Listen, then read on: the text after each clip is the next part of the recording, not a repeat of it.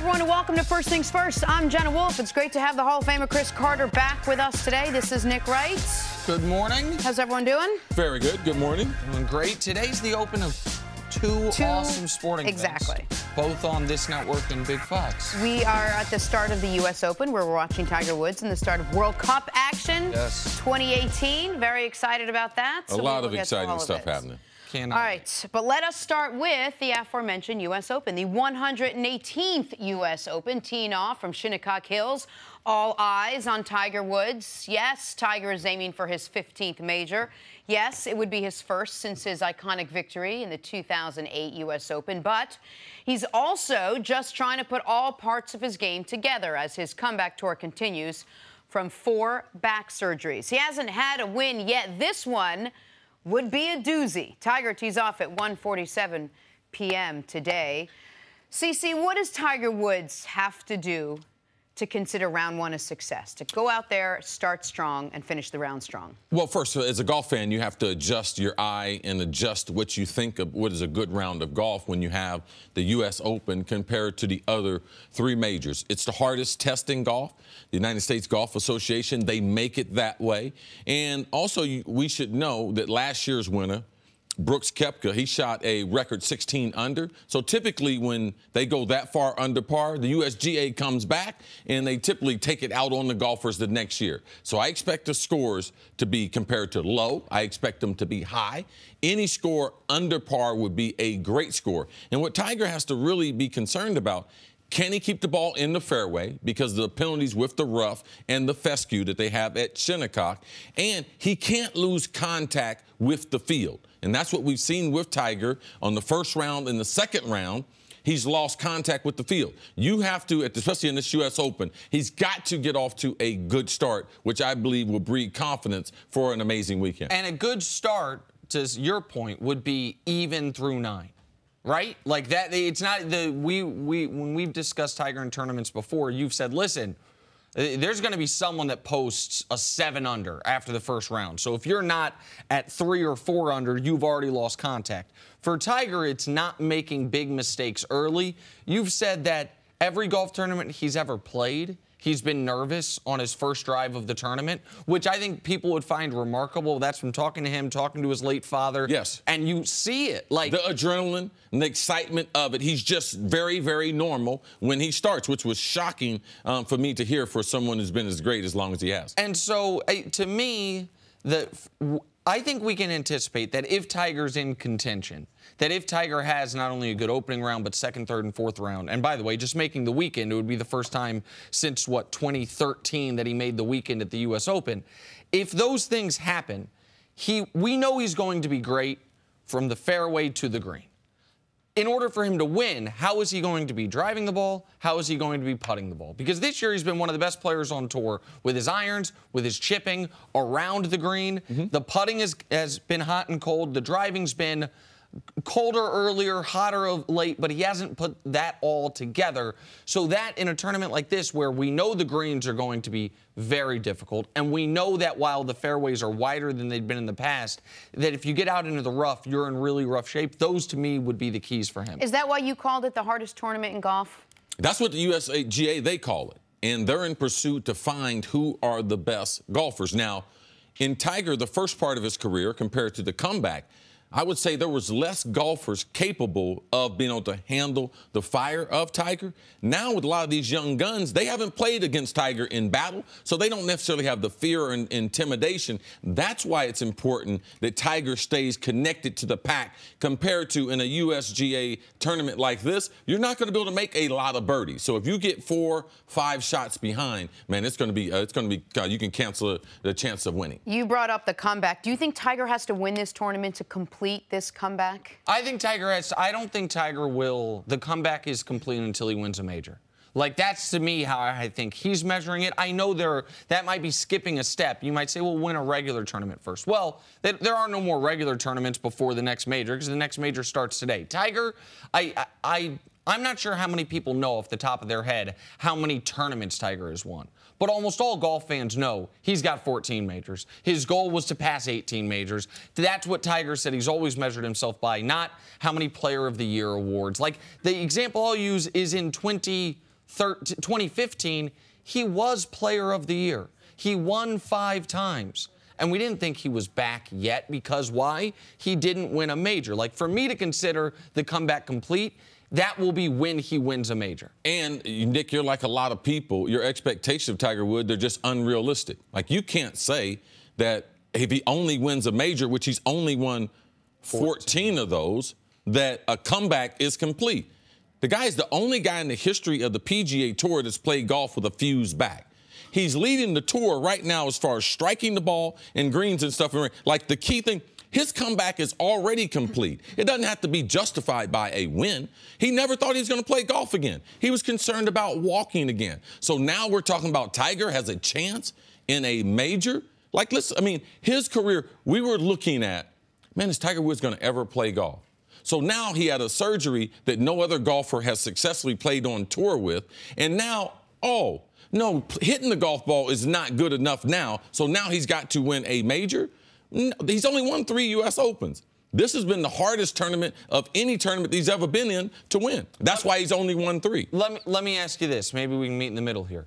What if I would say the comeback has already been a success?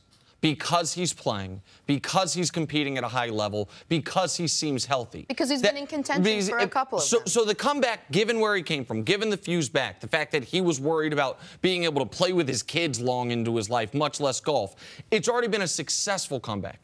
But for it to be a completed comeback, he's got to do what he is out there trying to do. That doesn't mean this weekend. But for me to feel like the Tiger's back that we talk about, isn't that about winning majors? Well, Nick, you can put it in any category you want to, all right? I've traveled around the country watching Tiger Woods. I know Tiger is really satisfied. Now, he's also a great athlete. Once you accomplish something, you begin to change your goals. But for us to say we knew he would be playing, like we knew he'd be striking the ball this well at Muirfield, oh, he's going to hit the ball with his irons as good as anyone in the world. No, those aren't things that we would think. But, Jenna, you pointed out in this Tiger comeback, you've noted a few things that are very, very different. Has nothing to do with the golf. Tiger's won because his personality. He's far more embracing the spotlight. He's far more approachable. When you watch the press conferences, Tiger will tell you it's already been successful. So for me, I know Tiger Woods has set high goals, but I don't believe it's really fair for a person that has a fused lower back. No one in the history of the sport's ever done it. Right. And now he's got to win a U.S. Open to complete the comeback. No, I'm not going to be on that side. So I'm going to echo that and just say, coming into this tournament, if we've been listening to some of the things he's been talking about, it's this overwhelming optimism that you're hearing from him. That, you know, I've really spent the last couple weeks, months, working on all facets of my game. Now I feel like I'm going to put it all together. I feel really good about coming into this. Maybe winning the tournament wouldn't be a success, but would you say making the cut? Would you say within the top 10? Is there some place where you can put him where you'd say, you know what? I think this would be a remarkable achievement for him. The problem with Tiger is Tiger started adjusting his goals. First, he wanted to get back out on tour. Now, of course, Tiger, he thinks he can win. He thinks he can win this weekend. Absolutely. And him being in the tournament's a great accomplishment. But how he strikes the ball and playing with Justin Thomas and Dustin Johnson, number 1 and 2 in the world, like, no, he's expecting to be able to match them shot for shot. So in that, I got to take a Tiger mentality. He wants to definitely finish in the top 10. The number one thing is to make the cut. Okay. All right, make the cut and then finish in the top 10. But give himself a chance on Sunday, gentlemen. And people should know, like, he has not finished. He won it. He was second in 07. He won it in 08. Yep. He then was 6th in 09, 4th in 2010. Since then, he's only made the cut twice. He's only played in the thing 3 times, and he doesn't have a single top 20. Like, so anything past the weekend, or into the weekend, pardon me, would be the first time in 5 years. A top 10 would be the first one in 8 years. And the reason why I'm optimistic is because this year, Tiger, he changed all of his irons. In the last couple of weeks, he changed his wedges. So he's gone through a whole bag change for the most part, and he's striking the ball very well. Tiger Woods is the greatest putter that's ever putted on a golf course. So I believe the putting will come back to him. That's the reason why I'm optimistic. All right, Tiger Woods tees off at 1:47 today, looking for his 15th major. We'll get much more on this coming up. On the other side, some basketball now. What did Paul George say about his future with LeBron James? Hear it from him next on First Things First. All right, we're going to get to what Paul George and LeBron are discussing in a second. But first, We're still doing but first, Jenna? Yeah, we are. Oh, okay. How many times are we doing it, Nick? 3 times a day. Same time every day. But this one's new because I haven't seen it yet. Dave Peralta with the deep shot to left ball, bouncing off the glove of Austin Meadows. Score this, an assisted home run. Man, this isn't as bad as the one of these that sent Florida to the College World Series. There's no comparison to these two, though, Nick. That guy's a professional. The kids in college, they on scholarship. Agreed. But this was an easy fly ball right here. Oh, here you go. Okay. All right, check this out. Trick shot expert Jaden Zabu goes through the legs, behind the back, improbable basket. And how does he celebrate? How does he celebrate? CeCe's dance. The back kid. Oh, come on, man. That's so corny. Listen, I'm tired of these old trick shot artists because I've seen some of those guys try to make it in the NFL, and you know what? It's a trick for them to throw it straight. Check this out. You saw this guy yesterday. No, this is nice. Guy Dupuis over the riding bicyclist, le bicyclette. All right, yesterday he jumped over 3 guys, went behind the back. Now he does the East Bay Funk off the alley over the bicyclist. You got to be real I think this happened in the bicyclist. Philippines. I think it's a 3-on-3 tournament going on in the Philippines where this guy's doing it. This guy on the bike's like, look at him. A bicyclist wearing a helmet, though. Didn't have full confidence in Guy Dupuis. Something on his head. He ducked. He was smart. Neck's going to get snapped back. Hey, just because the NBA season is over doesn't mean the NBA scuttlebutt is. Among the many issues to be discussed, LeBron James and the third big decision of his career. Is it just about him? Are other players a factor? Paul George, for example, is his future tied into LeBron's, and could they be a package deal somewhere? Paul George can't seem to avoid questions about it. Would you like to be on the same team as LeBron? Yeah, I'm with LeBron every All-Star. Yeah, but like, you know. Every one of my All-Stars, I've been teamed with LeBron. And you guys seem to work well together, right? You guys play well together. Yeah, I mean, we got a losing record, but I like playing with him. You love playing with him? Yeah, it was fun playing with LeBron All-Star Weekend. So have you made up your mind of where you want to play next year? In the NBA. But you like the Lakers. You like LA. We're in LA now. We're in LA. I'm from LA. You're so from LA. I can say I love LA because I'm from LA. All right, so in the last couple days, the Lakers, Los Angeles, has jumped to the forefront for the most part of where LeBron is going to end up next year. It wouldn't just be LeBron. We talk about it, LeBron plus someone else. If it was just LeBron, Nick, plus Paul George, would that be enough to make the Lakers title contenders, or would they need more? So I've evolved on this point because 2 months ago I'd have said no. 2 months ago, I would have said it's one of the reasons LeBron shouldn't go to L.A. unless it's him plus 2 other guys. When there was discussions, maybe Kawhi getting traded there, maybe Boogie going along with Paul George and LeBron. And so, but all of a sudden, the Lakers are not only, they're not even money, they're now a minus favorite to get LeBron James. And talking to people, it seems like there is real belief that not only are they a contender, they might right now truly be the leading contender. And so you weigh that, and you also weigh what we just saw over the last 2 months of the NBA playoffs. Were the Cavs a title contender? We wouldn't have thought it going into the playoffs, wouldn't have thought it midway through the playoffs. And then final couple games in Boston with no all-star teammate, Kevin Love's out, wins those games. Game 1 does enough to win. And I think everyone at this table believes had they won that game, that series is still going on. We're talking about a Game 6 tonight. So the Cavs with a terrible roster, with no one playing at an all-star level, only 2 guys playing at an above replacement level, were almost title contenders already. So would LeBron plus Paul George be title contenders? I think the answer is yes. If LeBron is maintaining the level that he played at in this postseason for the next year, there's no reason to think no reason he's not. LeBron plus a legitimate top 15 player, is that a title contender? Yes. Would I call them title favorites? Absolutely not. But would they be one of 3 or 4 teams that are true contenders? Yes. They're a true title contender if they go back to the East. If LeBron talks him into coming back to the East, that has a lot to do with the East and the West.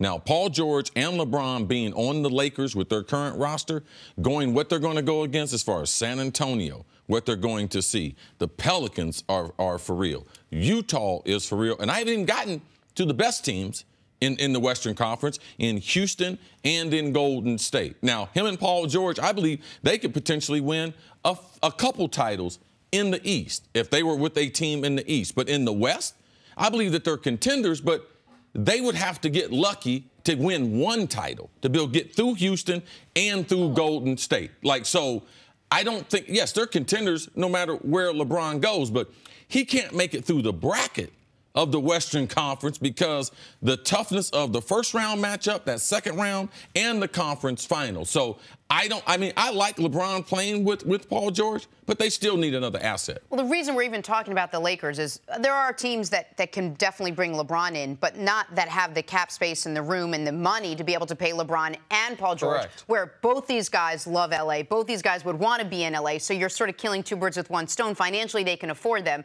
Also, lifestyle-wise, they both seem to want to be there. Is there a team in the East that you could see that could house both these guys? No, but there's two teams in the East that have the Paul George already in place. That if he were to execute, if the Cavs were to execute a trade to Boston, which I know there are some people in the NBA community that think that is a real possibility, and some people think it is absolutely insane that there are two teams LeBron will never go to, Golden State and Boston.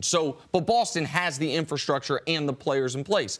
I believe Philly has the players in place. While Paul George right now is better than Embiid or Simmons, he's not better than the two of those players put together. And so you wouldn't need necessarily to bring Paul George along with you. Just like in Houston, you wouldn't need to bring Paul George because James Harden is already there. Chris Paul is already there. No, and the reason why I brought it up because LeBron has dominated the East. Right. And we're talking about real title contenders in the East. That's the only reason why I brought Paul George there, because in the West, it is a situation. That is the reason why the West. It's not that Golden State is there. It's the depth of the 8 teams in the playoff. It's that first round matchup. It's that second round. And as Houston can tell you, with the best record, now Houston is one of 5 teams that won 65 games or more that didn't win an NBA championship. And that's not a list that they wanted to be on. And Houston, it's interesting to me when you bring up Houston, that Houston's somewhat fallen by the wayside in this discussion. Like that is in the LeBron discussion? In the LeBron discussion, absolutely. That Houston is a team that we know, for a matter of fact, wanted to acquire LeBron during the season if it was possible. Houston is a team that their GM is one of the most creative in basketball and all of sports at creating cap room, making things fit when you don't think they can fit as far as a salary cap perspective. And they are the closest, right? They're a team that maybe would be the NBA champions right now if Chris Paul. They're the closest, but like Jenna said, they don't have they have to be real creative on the salary cap. They are not just a plug and play. Right. Oh, we can just bring LeBron here and we can take that max deal. No, they have to do a lot of manipulation, and Chris Paul has got to take some less money. So there's got to be some working out of that situation. So are the Lakers then the only team where LeBron would want to bring someone with him? Well, he's the only team realistically could bring somebody with him. That's the thing. Doesn't that limit? Then that limits a little bit. No, the other teams have someone. If we San Antonio, they have Kawhi. Houston, they have a number of players. Right. Boston, we talked about Philadelphia. So it's not that the Lakers are the most ready to assume 2 superstars. And of all the teams, the Lakers need the most help. So that's the best way to look at it. Not try to look at it comparing the Lakers to every other team. The other teams are already that much better than the Lakers. Let me run one thing by you. Chris Broussard floated that I thought was interesting. What would you think of this team as far as how it stacks up in the West? The Lakers with Paul George, LeBron, and Chris Paul.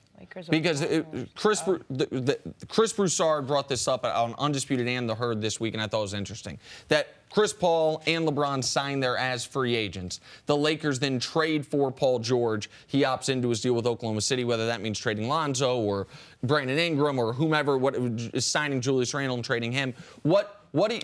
To me, that team becomes 1A, 1B with Golden State. That team right there, if we thought Houston was 1A, 1B. Right. I'm not going to. Houston, we could never say they're 1A, 1B with Golden State because we've never seen them win. This is something me and you went through during the season. The coaches never won. The star players have never won. So I wouldn't put LeBron and Chris Paul and Paul George. The reason why, those 2 guys have never won. I can't. These guys got 3 championships. They've dominated the NBA the last 4 seasons. I'm not going to put them immediately in the conversation just because they're on LeBron's coattail. No, Golden State is in a special class. And free agency, even if LeBron went to Boston, you still can't put them on the same level of Golden State. I mean, this is one of the dynasties that we've seen in our lifetime. And if they're that, then there is no team that is on par with them, even with LeBron on paper. That point can only be proven on the court because Golden State has done it. And we got to the bottom of that one. Woo! Coming up, the Patriots almost traded one of their superstars. You will not believe who is actually on the trading block. Next on First. Tom Brady? Time for some stories now to start your morning. All eyes on Russia today. As here we go, the 2018 FIFA World Cup gets underway. 32 nations competing in 64 matches to determine which is the world's best. CC, I'll start with you. What are you looking for? Man, you're talking about a worldwide event. Like we talking about, I call it real football. The football fans are, well, no, this is real football. They were playing it long before we were playing American football. Right. I'm excited to see the athletes, the excitement that the fans and everything. It's so competitive, and every game there could be an upset. So I'm looking forward to the overall competitiveness of the World Cup. And so obviously it kicks off tonight with the host country Russia taking on one of the best stories in Saudi Arabia. One interesting intrigue that happened yesterday, Spain, one of the favorites to win this thing, a team that won the World Cup recently, I think 2 World Cups ago, 8 years ago. They fire their manager 2 days before the tournament opens. See how that affects them. They were the favorites to win their group. Brazil trying to come back off the humiliating loss to Germany in last World Cup. So excited. All right, the U.S. Open tees off from Shinnecock Hills right after we're done on FS1. Dustin Johnson is the favorite at 9-1, having won last week, although no golfer has ever won an Open coming off a win the week before. CC, who are you picking in this? Man, there's a lot of guys that I really like. I mean, I believe the top 10 golfers right now is as strong as in recent history. I'm going with Jason Day. I'm going to try Jason Day. You know, he's one of the top golfers, hits it as straight. Now, can he putt on the greens at Shinnecock? That will be the question. All right, so when it comes to golf tournaments, I always pick with my heart. So I always technically pick Tiger. Always. But let me give you a name that I think to watch. How about Tony Finau? A guy that had a top 10 Masters finish despite dislocating his ankle on the par 3, second on the tour in driving, top 20 tee to green. He's been very good this year. Maybe could have done better at the Masters if he wasn't dealing with a dislocated ankle. Tony Finau's that he got by celebrating. Yeah, he was running. That's okay. He was a little over-exuberant. Yeah, not the best. No, not the best athlete. Well, I mean, I'm thinking he's not going to have to run at this tournament. He's just got to take it nice, leisurely stroll. All right, to the NBA now. Reports are surfacing that former Sixers GM Brian Colangelo overruled other Sixers execs with the decision to draft Markelle Fultz #1. Other members of the brass thought Philly should look closer at Lonzo Ball or Jason Tatum. But Colangelo, well, he was set on Fultz. Nick, what do you make of the report? I make that people in the Philly organization are raising Brian Colangelo's burner Twitter accounts with anonymously leaked reports, throwing him under the bus. Like, oh, okay, so this new regime's been in charge since Sam Hinkie. What's the biggest mistake they've made? Giving up an asset to trade up to #1 to take Markelle Fultz. Right now, that looks like a mistake when Jason Tatum looks like he should have been the pick. So let's just blame it all on Colangelo. I mean, we should remind people, Fultz was the consensus #1 pick going into the draft. Yes, and he didn't have the injury in college that he ended up having in the pros. Now, if it was that, I could be like, oh, yeah, you got a point here. But it wasn't. He was the consensus best player, and if we hadn't seen Tatum in the playoffs, we wouldn't be questioning it as much. All right, to the NFL now. And Josh Gordon has high hopes for the Browns' wide receiving core. Gordon believes that he, Jarvis Landry, and Corey Coleman give the Cleveland the best receiving core in the league. What do you make of Gordon's claim, CC? I mean, they got a lot of unproven players. I mean, they did get Jarvis Landry. Jarvis Landry's led the NFL in targets the last 4 years, but he also averaged 9 yards a catch. Right. If this was Danny Amendola, if this was Wes Welker, if this was my boy Edelman, we'd be criticizing him. So I'm going to criticize him. The jury's still out on Jarvis Landry. How good is he, and is he worth that? I believe Josh Gordon is going to surprise a lot of people this season. I understand Josh Gordon's point, which is I think the Browns have as much potential at that position group as any team in the league. Yes. We've seen Josh Gordon, his A-level game is top 5 receiver in the league. Jarvis Landry. But you know what year that was? It was, I think, 4 years ago. Oh, Yes. okay. No, I understand. But I understand. When Des Bryant was also one of the best. It's a great point. It's a great point. Jarvis Landry as a number 2, I think is a nice number 2. Corey Coleman, I understand his point. They're not there yet. And finally, the Jets drafted their future when they took quarterback Sam Darnold, number 3 overall, but he might actually be their present. Darnold is competing with Josh McCown and Teddy Bridgewater this offseason, but he's already made quite the impression on Jets offensive coordinator Jeremy Bates.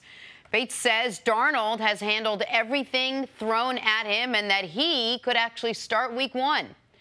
Cris, do you think Sam Darnold should be the Jets' Week 1 starter? I don't think should be the Jets starter. And after 1 week of mini camps, like no rookie you can say should they be starting.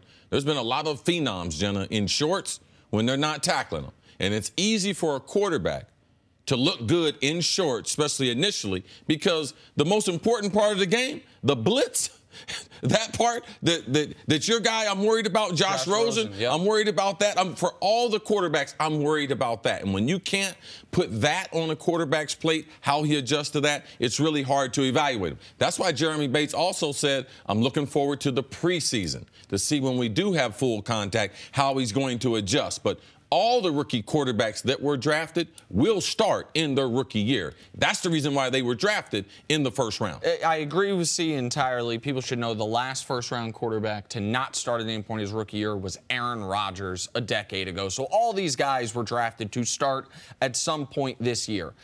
And also, if after a week or however long you've been there and they spend a top 5, top 3 pick on you, if when your coach is asked about could he be the Week 1 starter, he doesn't say, yeah, he could be, sure, he looks great, then something has gone wrong. It doesn't mean he will be. It doesn't mean he's going to take the punishment early on. But he's got to look good early. But let's go back before the draft. I had Sam Darnold as the most ready to play right now. Of all 5 of the quarterbacks, I felt like you can insert him on a team that was good, not on a team that's really, really bad. Now, can the Jets protect him? Can they get a couple weapons to emerge to give him some targets that he can depend on? But this kid playing at USC and the type of offense, I thought it would transition to pro football. And even if it does transition, even if USC transitions better than any other team, just tell me a second or brief moment about the difference in timing between playing at the top of your game in college and what it's like in the NFL. Just for people that are like, of course Sam Darnold should start. The guys move faster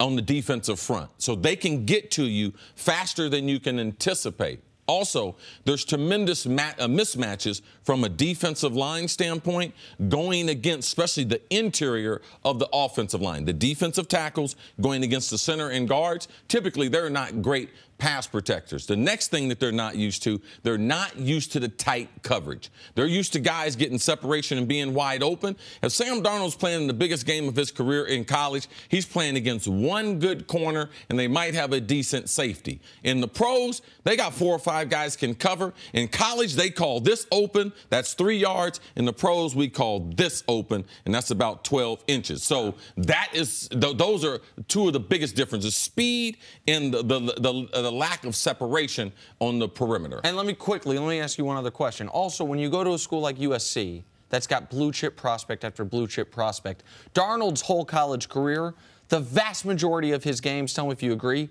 he had the more talented team.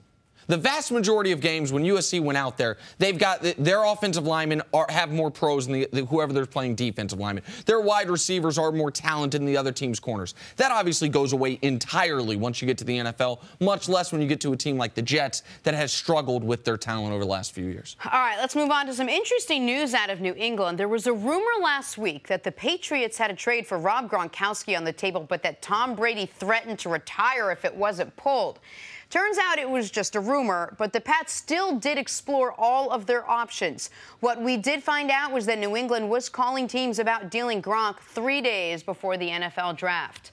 CC, you surprised the Patriots even considered dealing Gronk? No, the only 2 people can't be traded. Kraft's not going to trade Belichick, and he's not going to trade Tom Brady. Right. No, of course not. When you start to have question marks as far as do you want to play, I mean, Gronk's the only player that's even said anything publicly about, I don't know if I want to play there, and is still playing there. Right. I mean, typically everyone else gets man. shit.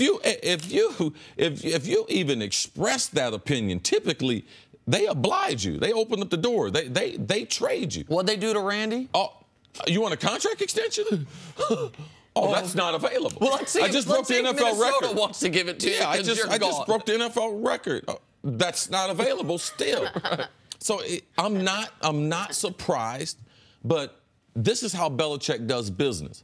He gets rid of players before they're used up, especially veteran players, and he's not into giving guys like Gronk, who have been banged up, that next contract. He hadn't been into it. They talk about value, and they have a certain emphasis on a player's age, his overall productivity, and moving forward. So I don't think they're going to give Gronk some huge extension. Now, they do have some money available for right now that they might. So, no, you express you might not want to be here. Shoot, it'd be like, hey, you guys come into Kevin's office and Whitney and express like, hey, you know something? Don't know, you know that getting up early in the morning? Guess what we're going to do? We're going to process y'all. Don't let the door hit you on the way out. That's the way it is. And Belichick is the best at that, at doing it and getting value for players at the right time. And Belichick's the best at selling early instead of late. Like there's Belichick sells, maybe your stock hasn't peaked. Maybe it's like Richard Seymour, where you actually can have another couple years at a very high level. But I'm going to maximize your value. And you can make the argument that Rob Gronkowski, going into year 9, he was mostly healthy last year, but he did miss the playoff game, got another concussion. The year before, we obviously know they went to the Super Bowl without him. Like, you can make the argument, oh, well, you know what? Now is the time to sell on Gronk. Now, where Gronk had a piece of leverage is they did trade Brandon Cooks. Yeah, Danny Amendola's gone. To? Now, they didn't know at the time, but Edelman is hurt. Like there are things that you have working in Gronk's favor. But anyone that thinks like I used to, that Belichick is not going to get rid of these key players because he wants to maximize Brady's window. Belichick's window, he believes, is extended past Brady's window. He's not just worried about we got 2 more years of prime Tom Brady. He's worried about the long haul here. But it does make me look at Jenna, that interview that Tom Brady did this summer, where they asked him, are you appreciated as a Patriot? And he didn't answer. And this is one of the reasons why. You can't appreciate Brady and think about trading Gronk. Amendola's out the door, Edelman's recovering, and now suspended, and you were thinking about trading Gronk. You must think Tom Brady can work with anything. But it goes back to the story you told us in the offseason when you went to Israel and you were FaceTiming with Tom Brady, and Tom Brady says to you, can you tell him maybe to get me someone tall to throw the ball to? I mean, he was joking. But, yeah, if you really appreciated your quarterback, you surround him with the weapons that he wants. Belichick does not view it the way we do. Period, point blank. He might view it the way CC is probably the closest in viewing it the way Belichick does. And I said Edelman injured, Edelman suspended. Thank you for fixing that. He doesn't view it as the Patriots window expires when Tom Brady's gone. Therefore, you know what? Even if Brandon Cooks wants a contract extension, we're just going to keep. Yeah, he believes in doing good bookkeeping. He's going to keep the team and their draft picks in a great situation. Correct. So even if he was to leave the team, whoever would be next would be in a winning situation from the front office. But does he view the Patriots as Tom Brady? No, that's so absolutely that's the not. other difference. That's the difference. Is like I've said forever, man. You know what the first step of Patriot way is? Get Tom Brady. You know what the second step is? Keep Tom Brady. The third step, make sure Tom Brady's healthy.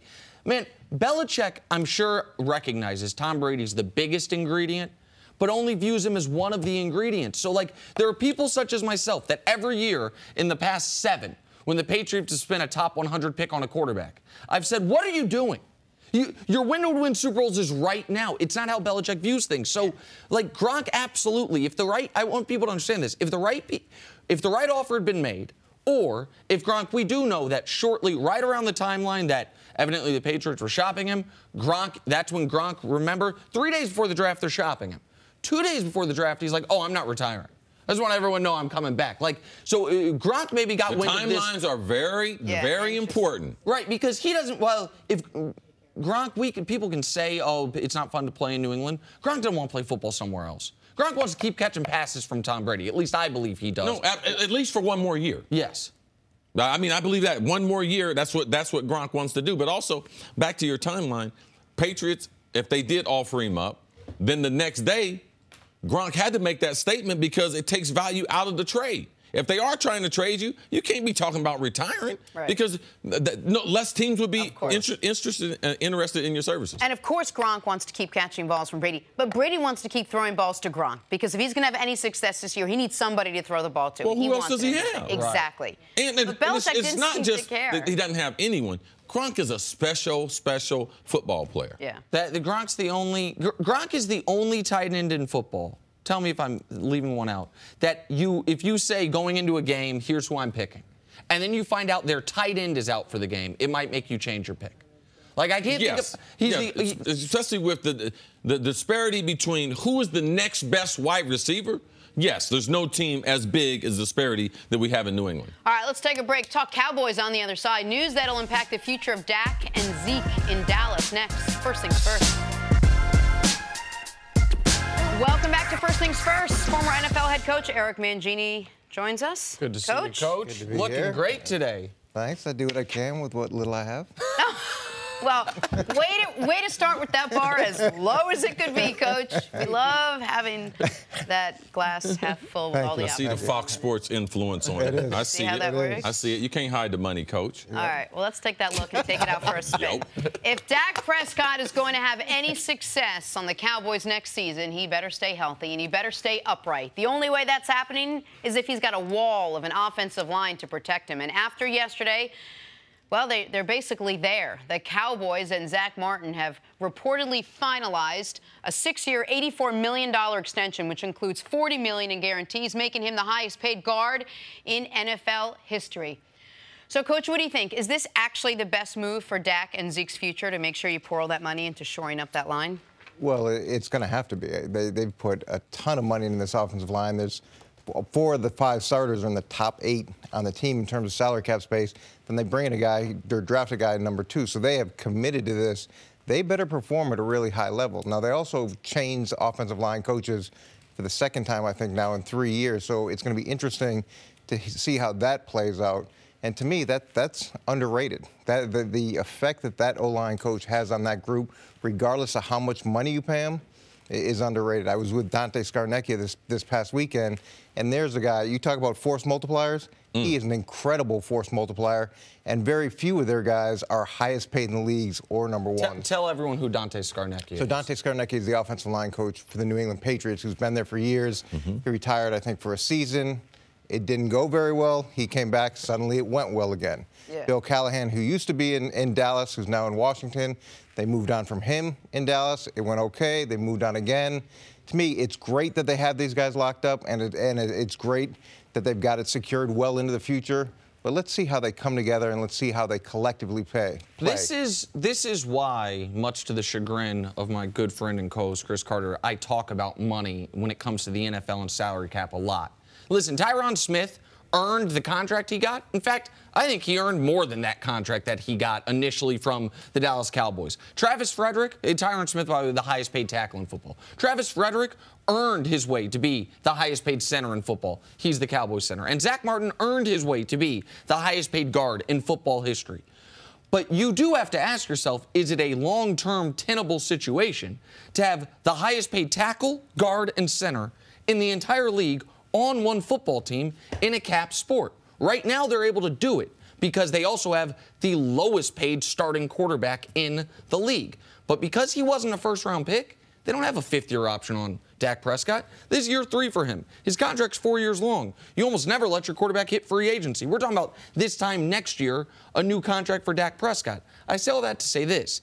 This puts the Cowboys even more intensely in a, we need to be uber competitive right now. We are not in any type of rebuilding. We're not in any type of, we have a young quarterback, we'll take it slow. They have spent the resources to be and have the talent, at least on the offensive line, where you would like them to be competing at the top of their division, which puts a ton of pressure on Dak and Zeke because the skill position guys elsewhere aren't up to that level.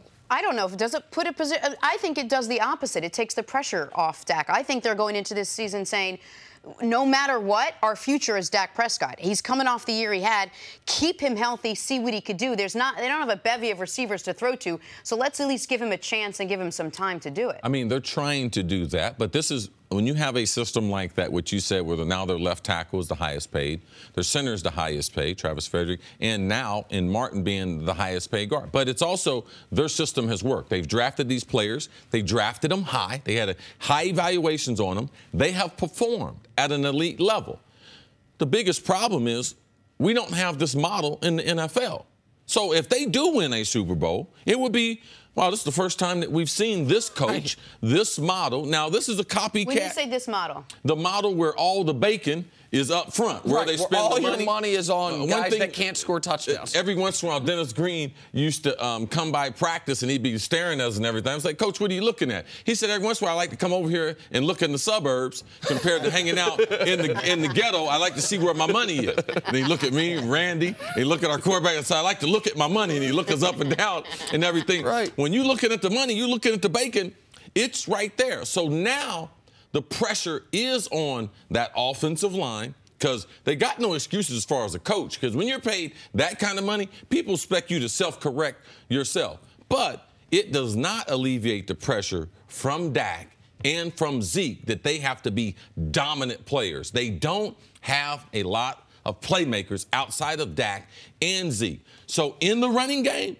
they're going to have to be great. Right. They can't be average. And the thing to watch during the season, everyone is fighting against this. They cannot sustain an injury. With all the money they're spending on that offensive line has got to be able to stay healthy, Coach. And here's what I do love about this, I love the idea of signing your own players that you've drafted, that you believe in, that you've developed, so that's a great thing. And then if you can pay your best human beings, your best people, that's what I'm assuming they're doing with this group. Yes. That group's going to have to lead, because the rest of the locker room is going to look at that group and say, okay, this is where the money is, this is where the investment is. And we talk about the leadership void with Jason Witten leaving, and even, you know, to some degree, Des Bryant. However you want to look at that, these guys now have to fill that void. The other thing it means, though, is for Dak Prescott, the cavalry is not coming. We know not this offseason, but next offseason either, when it comes to that blue chip wide receiver. We know how hard it is for a rookie wide receiver to come in and make an instant impact, right? Mm-hmm. That is incredibly rare. They are not going to have whomever the Sammy Watkins of next offseason is, the wide receiver that's going to be paid at the top of the market. They're not going to have the resources to allocate there. So either their own guys are going to have to improve, or, as you mentioned, they got to just have not only the best running game in football, but by almost a full standard deviation. Just clearly, no question about it, the most dominant running game in the league. Is that what they're putting their stock into? Is that their thought process here, that this is all going to go through Ezekiel Elliott and he's going to have to carry this team because he's got the line, he's not suspended at all? I mean, we're coming in full force. Well, we always talk about Aaron Rodgers and him not having a good enough offensive line, or Andrew Luck and him not having a good enough offensive line. This is a good enough offensive line. So, they need to run the ball well. If you run the ball well, that takes a lot of pressure off the passing game. But they should have plenty of time to throw the ball as well. And maybe they're not getting the blue chip wide receiver, but they've got a bunch of tanks up front that should be able to carry things forward. They should be able to dominate the line of scrimmage, which I believe the identity is run the ball, play action pass. So even if they don't have an elite wide receiving core, when you have play action pass, it allows you more time for the wide receivers not only to get open down the field, but you can throw the ball further down the field. So that should be how they get the game started. When they want to finish out games and score points, you got to go to that play action pass. All right, so that's something that I find really interesting. I want to ask you about, because when we think of offensive linemen, we think of them helping the quarterback, and we think of them helping the running back. We rarely think of a great offensive line can help the wide receivers. For an under-talented wide receiving core, can you explain a little bit to the audience how a great offensive line, extra time for the quarterback, directly helps them, not just the quarterback staying upright, not just the running back finding holes, but helps the wide receivers? Yeah, when you don't have superior skill, the timing and accuracy of the quarterback, the only thing that's going to help that is give you more time. Like as a defensive back, you can only cover about 2.5 seconds. But if you can increase that by another third of a second, by a half of a second, you're talking about that's a large amount of time for inexperienced or guys who aren't used to being dominant. So they don't have to be as consistent, all right, because you do have more time. So also, those offensive linemen with that running game, they draw another guy into the box. So not only do I have more time, there's less people on the field. They change the number count, which gives me an advantage as a wide receiver coach. And any time that you can dominate the line of scrimmage in terms of the running game, you have to add people to the box. You've got to take chances with blitzes. You've got to do things that you wouldn't normally do to try to take care of that component of it. So now you have isolated coverage outside. You have very clean reads for the quarterback because he knows what he's going to get. So all those things should help. And on the flip side, defensively, when you've got a dominant defensive line, you can play with corners who aren't as good because you don't have to cover as long. So it affects the skill guys in a significant way. All right, Coach, we got to take a break. Stick around. See you All a little bit later. Coming up, is Lonzo Ball hurting the Lakers' chances of signing LeBron James? Well, A to C. Welcome back to First Things First. NBA champ Steven Jackson in the house. Back with my family. What's up, Steven? What's Good to up, see y'all? you, man. Hey, we've been killing it all week. They own us. Hey, we trending on the internet right now, so let's keep it going. Let's keep it going. We trending. We trending. Let's keep it going. It's all about first things first. Air 5. Oh. All right, let's do it. Lakers teammates Lonzo Ball and Kyle Kuzma, they're close friends. And as close friends often do, they've had fun gently teasing each other on social media. But in recent weeks, that gentle teasing has gotten just a hair out of hand. And as a result, in an effort to land the greatest free agent in all the land, the team has reportedly asked the pair of rookies to tone it down. Tone down their social media roasting of each other. The Lakers right now are favorites to sign LeBron this offseason. First of all, Steven, before we talk about how this impacts landing LeBron James, have you been following the barbs between the two? Do you see the social media roasting that they do to each other? Have you been enjoying it, or were you like, I'm not into it? I'm an IGer. I'm on IG 24 hours a day, so I see everything. Everything.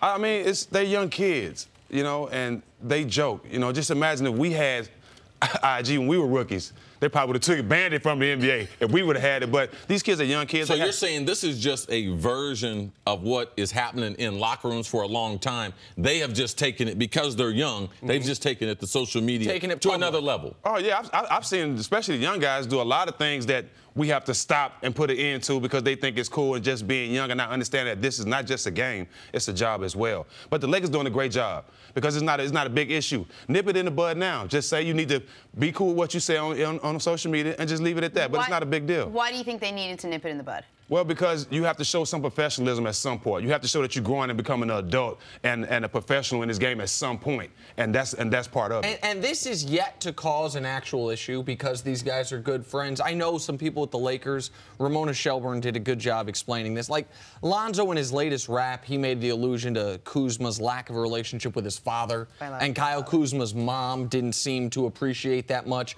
So that's the closest it's come to. She tweeted out, enough is enough. Right. So because with a bunch of emojis. Like, she wasn't upset. She was just like, okay, I didn't even know that in the song. Yeah, absolutely. Because the thing about it, because it says something about her. And you don't want her to relive that publicly. And she's not teammates with Lonzo. But you don't do your teammate like that anyway. Well, and there you go. And so that's kind of my point is that was the closest it came to crossing a line. But the Lakers saw with a number 2 overall draft pick couple years ago, social media wrecked that team for the year. Like he snitched. Just be real. I understand it. D'Angelo Russell with Swaggy P, like surreptitiously recorded him talking about cheating on Iggy Azalea. Point I'm making is they don't want this to elevate to that level, no matter who they're pursuing. Now, given who they're pursuing, I would say there's added importance they nip this. Is there a difference? Like, if they weren't in the hunt for LeBron James, if this wasn't a big free agent offseason for the Lakers, would they care as much? Are they just doing this so they can sort of polish the new car and say, look, everything is great and cozy here, and this isn't a child's playpen? Like, we have the ability to be like a mature team? Magic Johnson he's going to do things his way. Now, Magic Johnson, man, very, very competitive. My brother was drafted after Magic's rookie year, so playing there with Magic and knowing Magic through the years, yes, he would have nipped this. Because you have to be able to try to empower your teammates. This is not good to win as a basketball family. It's like the news that we have or information we have about our family that we joke around the kitchen table about. Man, you go down the street and let someone else say the same exact thing about one of your family members. You're not going to tolerate that. So, you know, it was out of bounds. They're young. They took it a little too far. And you don't know which guys can handle this. Now, they're saying both of these guys can handle this. Like, if I was with Randy Moss on this kind of stuff, no, he would have laughed in the locker room. But, man, he wouldn't have laughed if it had gotten out publicly. It would have affected him. It would have affected our relationship. And when you get to crunch time, if you have to yell at a guy, if you have to embrace a guy, if you have to give a guy's information a certain way, you don't want that part to be involved. And this is not a part of winning a championship. And if they think these two guys are going to be a part of them when they get it turned around and winning, it's very important that they nip it in the bud right now. Yeah, whether they're doing this for LeBron or not, they need to nip it in the bud because, like he said, it can be certain times where some guys taking stuff more serious than others. And when you're talking about people, parents, you know, somebody can hold that in.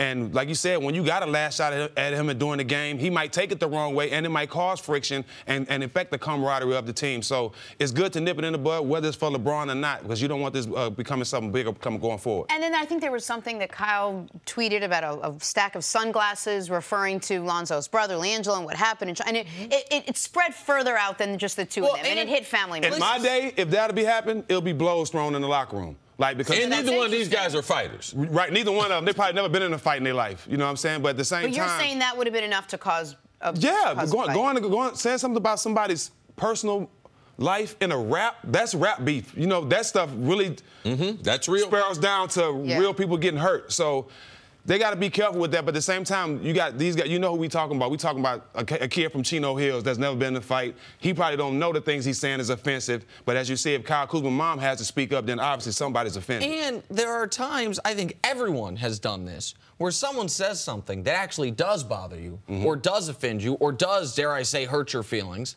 but you keep on a strong face. Like, I don't know how Kyle Kuzma actually feels about the thing that his mom responded to, but I know that publicly he's not going to be like, well, at least publicly, like, Lonzo, you took it too far. We need to, you know. Well, Pusha T just said the same thing about Drake, and the whole world's trying to get in between this, so nobody won't get hurt. There's no Jay Prince in the NBA. Right, exactly. It's got to be Shout out to Jay Prince. Right, exactly. And I remember, you know, being in a lively locker room there in Philadelphia, and Jenna, you knew a lot of the players that were there.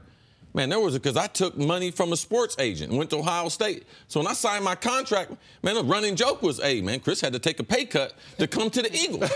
You know, so there were certain things, and that was funny and everything. But, you know, eventually and everything, that cost me my eligibility. I was upset about that and everything. So I wasn't thin-skinned about it. But as my teammates got a chance to know me, they got a chance to also know what makes you tick. And that becomes very, very important when you're trying to build that winning atmosphere. Do you think LeBron James cares about this? Do you think LeBron James would rather come to a team that doesn't have this going on, or does this just not even affect him? You know, I'm going to say yes, because I think that's one reason why he's running away from Cleveland. The whole Tristan Thompson stuff with all the off-the-court drama they have there. Like, LeBron is a straight-up professional that plays basketball, that's a private guy. He don't want to be in the locker room worrying about somebody showing him how he studied for games or how he prepared for games because you're trying to be funny.